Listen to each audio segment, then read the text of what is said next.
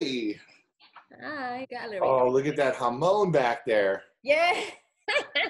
That's why I wanted to have like this space to like be able to put everything in You here. guys are in a good place through this apocalypse. I'll give you that much. And I totally forgot I had the jamon. I found it like last week. And I'm like, oh shit. What do I need? I have my Ziplocs, I have my measuring cup, I have my Yeah. jamon and my fat. Woo! Oh, classically, any sort of fat wash, you're always kind of rendering the meat down to a liquid and then letting it infuse with the liquor and then putting it in the fridge. And then when it solidifies, you remove it. But jamon is very pungent stuff. It would get way too astringent if you did it that way. We've done it that way. We've rendered down drippings, we've rendered down a chunk of fat. So then what do? We're gonna use the full fat, like no without. Yeah, we're going to use the fat and the meat and sort of just massage it in there just to get the flavor. Almost as if we're taking a muddling approach as opposed to an infusion approach. Okay, great. So how many pieces do I put of the meat? I would say do a piece of fat and a piece of meat for each ounce of liquor. Okay, great. And we mix the fat and the jamon at the same time? Yeah, I would do both because the meat has the flavor, but the oils from the fat, which is why we don't want to melt it down and leave it overnight or anything. I think just a few minutes of massaging it and it'll have a nice flavor.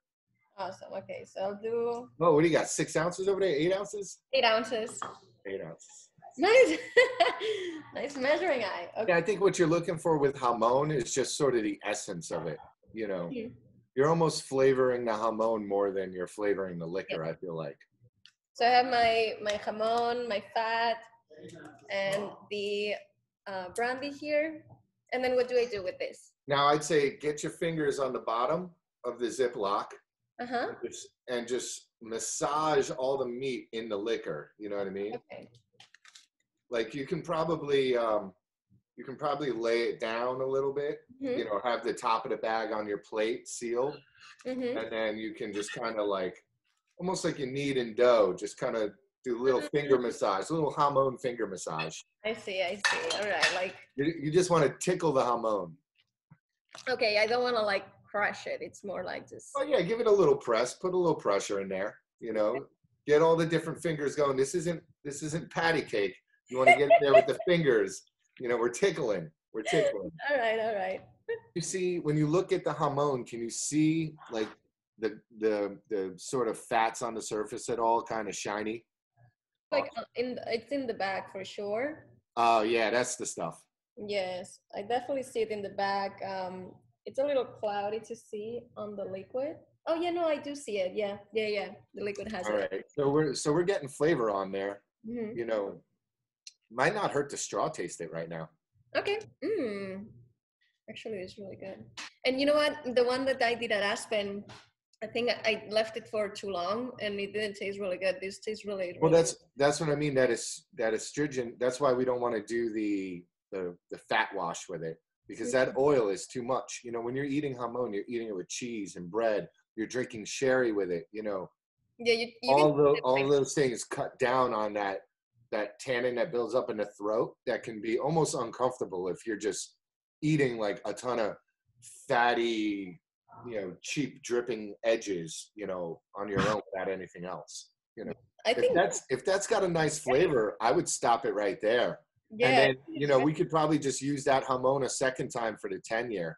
A little bit, I don't want to overdo it. Yeah, if you overdo it, you're just going to get that oily, texture, which isn't really what you want from that. I guess what you want from this is sort of just like a meaty complexity. You know what I mean? Yeah, I can definitely taste it also on the texture. It's getting like, I don't know, a little bit more oily, but in a good way. Yeah, careful. There's a thin line there, because once it passes the balance, just like with anything you're cooking, like tomato sauce, when I render the meat in my tomato sauce, it's acidic, and when enough meat has rendered into the sauce, immediately it hits that line where it then softens and sweetens and balances it out, the acidity in the tomato. I see. No, it's perfect now. I'm gonna make a drink with this now. Oh, do it. What are you making?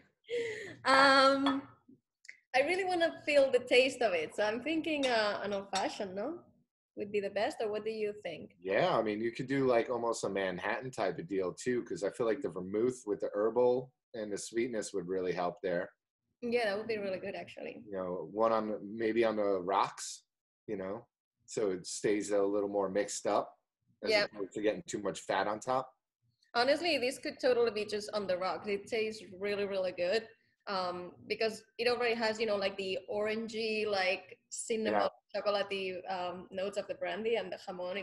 That's more like just salty and meatiness. Chocolate, orange, meat, jamon.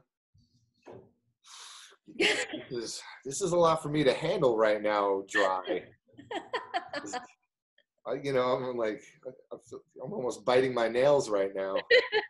You will get yours. You will get yours. Okay, great, awesome. Thank you.